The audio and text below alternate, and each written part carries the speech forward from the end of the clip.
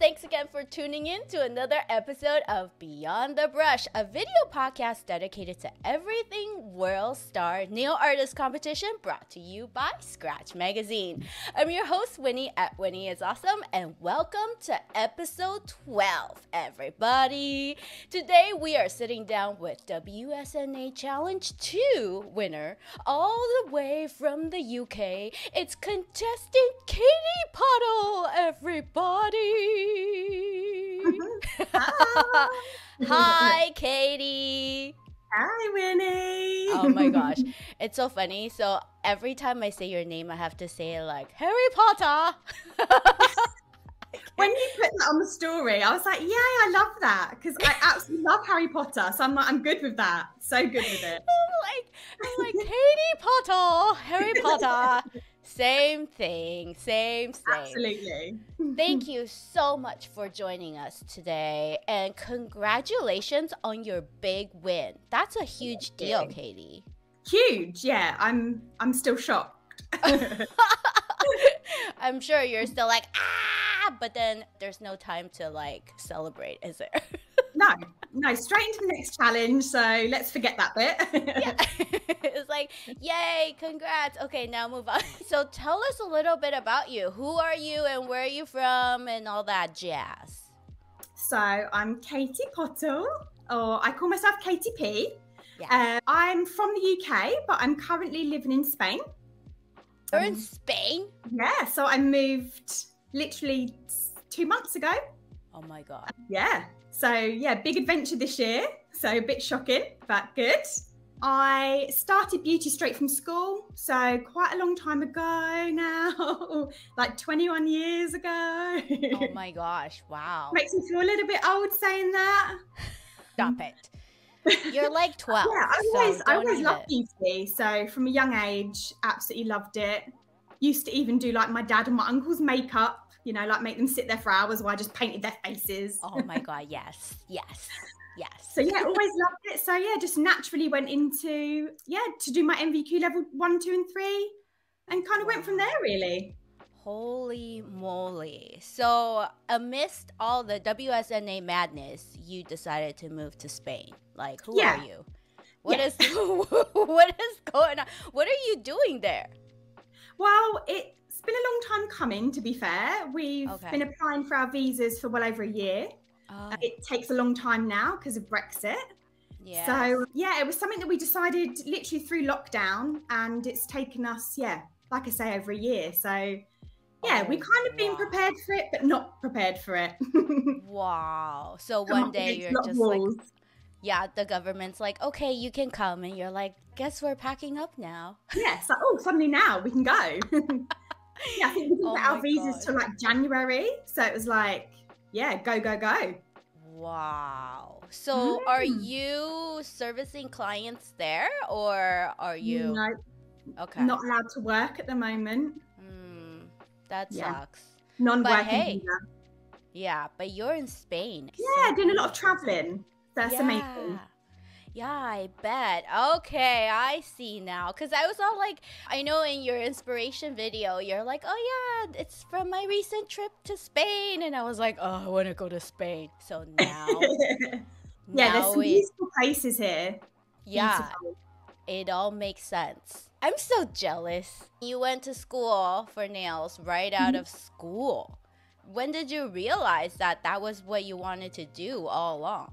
I've loved it from like a young age. So when I was due to leave school, I decided to go, to beauty college and done a 2-year course, and then went into my first job. And I mean, then I did like everything beauty. So I was doing, sort of facials, massages, everything.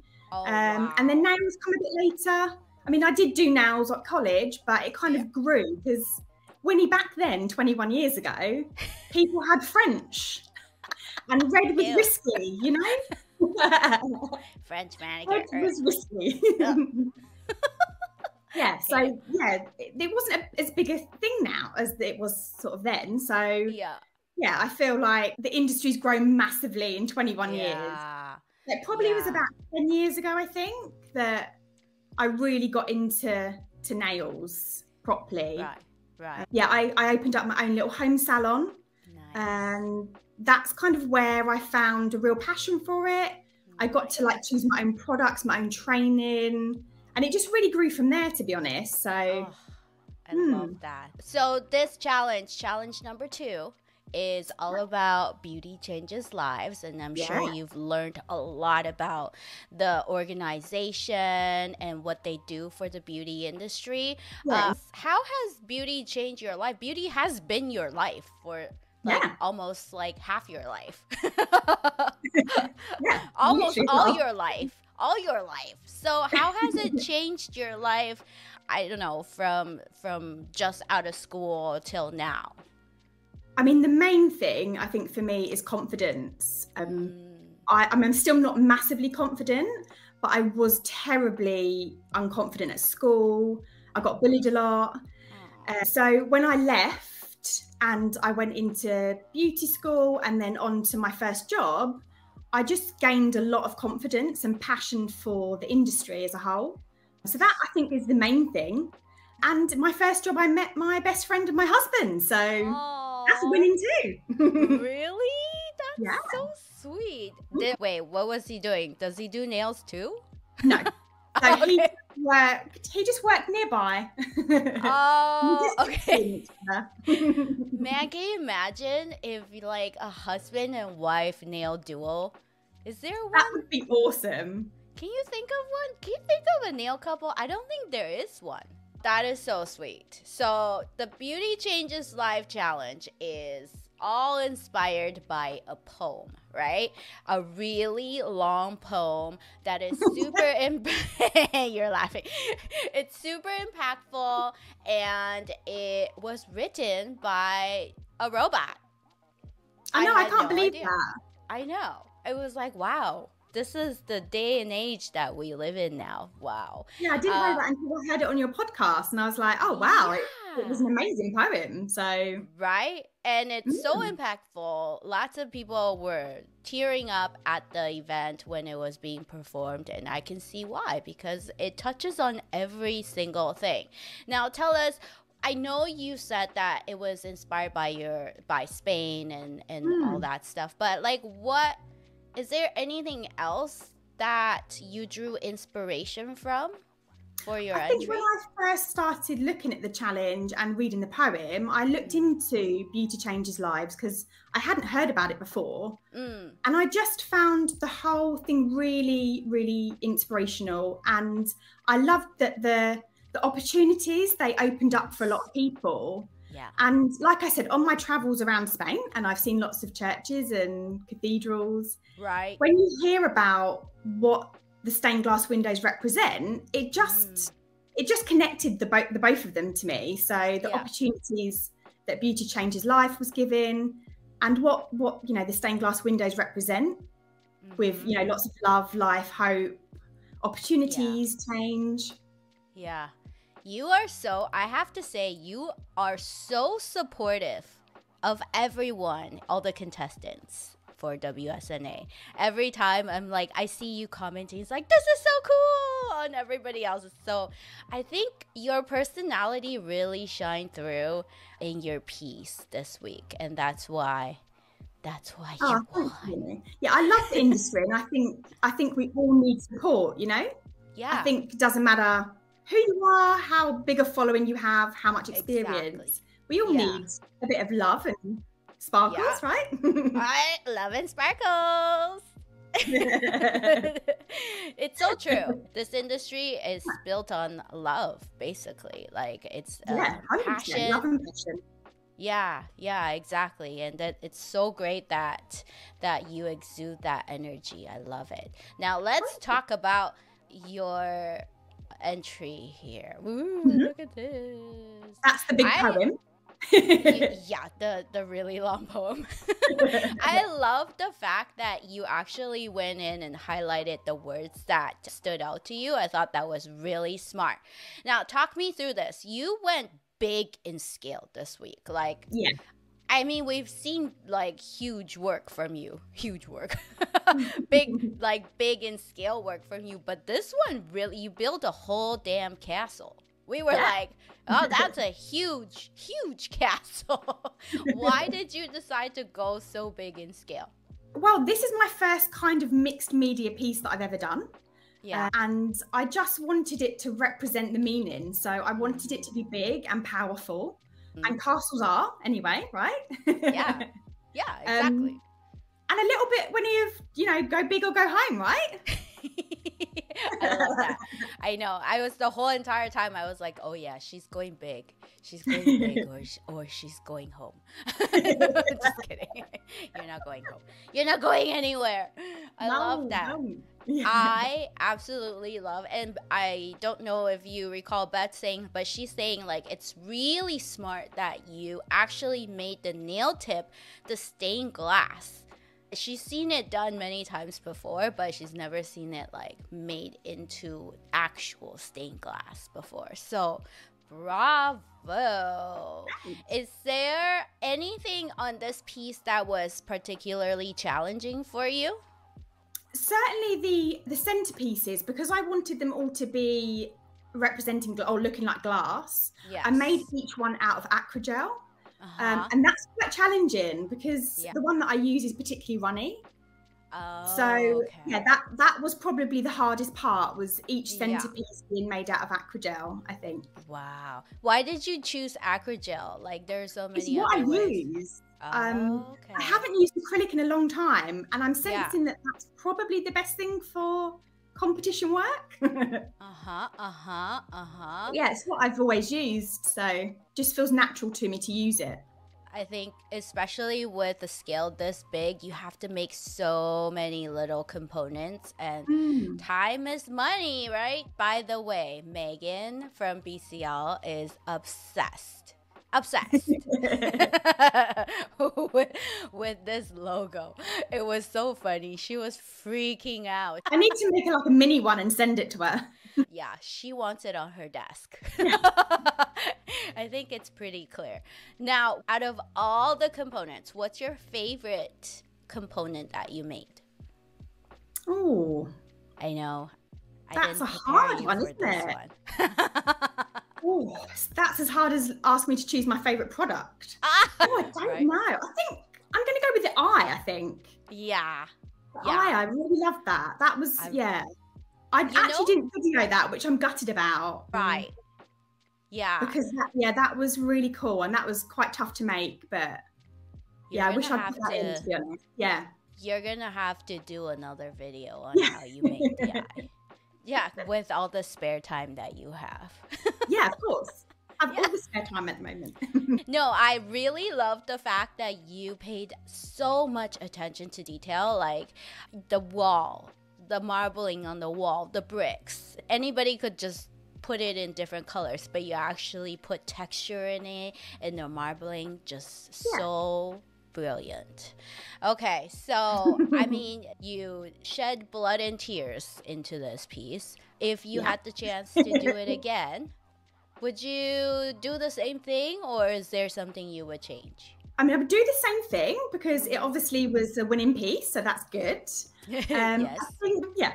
I think if I was going to change anything, I would maybe spread the windows out slightly and make it maybe not so bulky looking. Maybe not have the centerpieces overlapping each other as much. Yeah, I think if same piece, but maybe just finish a little bit. I love that. Did you use Christmas lights? Yeah, like the tiny little battery fairy lights. Oh. Who doesn't love fairy lights? Love fairy lights. Now, are these things hard to get in Spain? No. They gotta be everywhere, fine right? With that. Yeah, fine with that. Product's a different thing. Oh, really? Oh, no. Lights the easiest. Lights everywhere. Compared to product. Well, I hope you don't run into any issues with products and all that stuff. Now, were there any challenges you encountered now that we're halfway through the competition? Like, this is like, I always say it's week 2, but truthfully, it's what? A whole month now you've been competing. I was going to say, yes, definitely not week 2. It's challenge 2. This is challenge 2. What are the challenges you've encountered so far? For me, I think I always have a big issue with decision making. I do spend a lot of time pondering my ideas, which is not great when you've got a time restraint. And time management, to be honest. I think I've definitely been cutting it fine on the last couple of big challenges. Yeah, I know. Yeah, they're my two big things that I'd love to improve on. Oh boy. I feel like all nail artists and nail professionals are, what is it? Lauren said we all have undiagnosed ADHD. Yeah, I think it's true. It's the creative brain, isn't it? It just doesn't stop. Yeah. And loads of my inspiration comes at night, and I wake up like, yes, great idea. Right? You dream about it. And unless it's like, I'm a huge procrastinator. I won't be able to do things until like it's absolutely go time. You know what I mean? Yeah. So I'm right there with you. We've got to get this done. Yeah. Yeah. It's like, oh, it's due tomorrow, crap. I guess I should do something. No, it's like, I feel like that's every single contestant. Well, I mean, if you're really good at time management, first of all, I'm jealous. Yeah. But also, like, just generally. Who are you? Everyone who says they're good at time management is lying. Lying, I swear. Now, how do you deal with creative blocks? Like, I'm sure this is a very stressful competition, right? Mm-hmm. How do you deal with that? Aside from going outside and see beautiful buildings and yeah, that's generally what I do. Get away. Really? Yeah, get out in the fresh air is always a good one. I love exploring new things. So that's always nice too. I think you do need to learn when you need to stop and have a break. Yeah. That's really important, I think, to know your limit. Because when you push yourself, it doesn't work, does it? It just there's no point. And drinking, Winnie. Drinking. I feel like, wow, that's every single person I've talked to is like, wine helps. Yeah, wine and gin. It's great friends. Oh, you're on the gin train too, are ya? Oh man, that's good. Yeah. I mean, it's not good, but I guess it's good. I think, anything you can do to help you de-stress is important throughout the competition, because when you're stressed, it shows in your piece, right? It's really funny because you can almost see when the point someone just like fell off, like they just decided not to try anymore. Well, you can't force creativity, can you? Exactly. So if you're having that block, you just need to do whatever it is you do to unwind, I suppose, and come back when you're fresher. Yeah, like allow yourself that time. And I think that's really smart. It sounds so good coming from me, and my husband's going to go, yeah, okay. You've been doing that, yeah. Oh, husbands, they're so funny. You're going to need to tell me all about your husband, because when I was competing, my boyfriend was like supportive, but he also knows when it's time to quit. He'll be like, get away from your table. Yeah, move. Yeah, get away. Because he'll hear things like flying. And it's like, swear words, this and that. Yeah, I swear. Like, it's time to go. Like, he knows. And then you go on, screen to say like, oh, it was so wonderful. I had a great time. And then you see them rolling their eyes. Because you did not, in fact, have a great time. So funny. Is this your first time competing? No. Yeah, first time. Really? Yeah, wow. never competed before. Holy moly. What a beast. So your piece, I was like, oh yeah, it's giving me Beauty and the Beast vibes, right? Yeah. So she made a beauty and she's a beast. Thank you.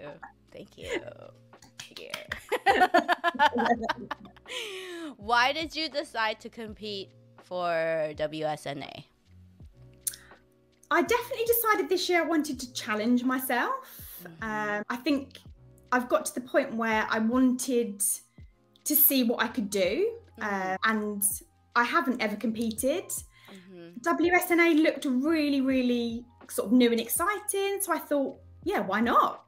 Give it a bash. Do you feel like you grew throughout the competition? Oh, 100%. Yeah. I think that's the main thing for me with competing. I'm not like fussed about winning. I just love going through each stage and what I come up against and what challenges I get, what I can learn from. I've been loving the feedback because I've never had someone or a lot of people critique work like that. So it's been lovely just to sort of learn and go, right, yeah, that's what I can do, or try new things and how to do those things. So I really feel already in the few challenges that my work's changed completely. Yeah. I'm looking forward to looking back. I can see it. Like, we can see your growth. Although it's only been a short 4 weeks, you are taking the judges' comments into consideration, and you can see it in your work. It's evolving, and it's so beautiful. By the end of this competition, you're going to look at your work, and you'll be like, whoa, I did that. I'm looking forward to kind of looking back, because already sort of starting this challenge, or challenge 3, I'm like, oh, okay, I can see the changes. So that's lovely, isn't it? That's a huge benefit for me. Yeah, I think so. I think that's why a lot of people compete. It's sort of like a training program almost, isn't it? So let's see. It is, yeah. I completely agree. Yeah. What is your advice for someone who is thinking of entering WSNA next year? Just do it. Absolutely, just do it. You've got nothing to lose. Give it a go. Yeah. I mean, I knew a few people that entered this year or wanted to enter, and certain elements worried them. Like the videos, are not for everyone. Yeah. And they're not as scary as, they're scary, but they're not as scary as you think they're going to be. And I would just say, just give it a go. You've literally got nothing to lose. Yeah, seriously. I think for the video component, once you figure it out, once you have that format that you know what you're comfortable with, it just all falls into place once you have that figured out. I'm so glad I entered this year. So yeah, absolutely. What can we expect to see from Katy Pottle going forward? As in challenge wise, or just the future? Anything. Yeah, the future, I'm currently, well, not currently because I'm a bit caught up with WSNA, but I'm doing my AET to hopefully teach. Nice. That's my goal. So I released a few workshops last year, just online ones, and they went down a storm. So hoping to do proper teaching now. I think you reach a stage where you want to help others, and I love it. I love helping others, even just, over Instagram, or natural thing for me to go on to, I think. That's awesome. I was going to ask you, do you have any hints what you're going to do for challenge 3? But no, it's okay. Well, I can't tell you that, can I? Yeah, I know. I was like, never mind. She's not going to. When is this going out? If this comes out after, then that's fine. I'm just curious, okay? No Winnies, naughty. Oh, man. What's one thing that people don't know about you? What do you think? What's one thing that people don't know about you? Oh, I don't know. I feel like I'm quite an open book. Yeah. I feel like we all are. There's I think when you're creative, you put a lot of yourself out there, don't you? Maybe a lot of people don't know, now-wise, that my nickname is KP Nuts. What? KP Nuts? Tell me more about KP Nuts. It was just when I got married, I became Katy Pottle. And our best man thought it was hilarious. So, yeah. So now you're KP Nuts. I like it. Yeah. I'm a little bit nutty, creative nutty. I mean, we're all nuts, right? Yeah. Like, whatever. I'm just gonna call you KP Nuts going forward. Okay, so we like to ask big, huge questions at the end of all our, are you ready? At the end of all our interview. Let me get myself ready. So this is now I'm scared. This is your Miss I America. think I'm losing you, Winnie. I think I'm losing you. No, I'm still here. This is your big moment, Katy Pottle. Why should you be a world star nail artist? Wow. Yeah, that's a big question, isn't it?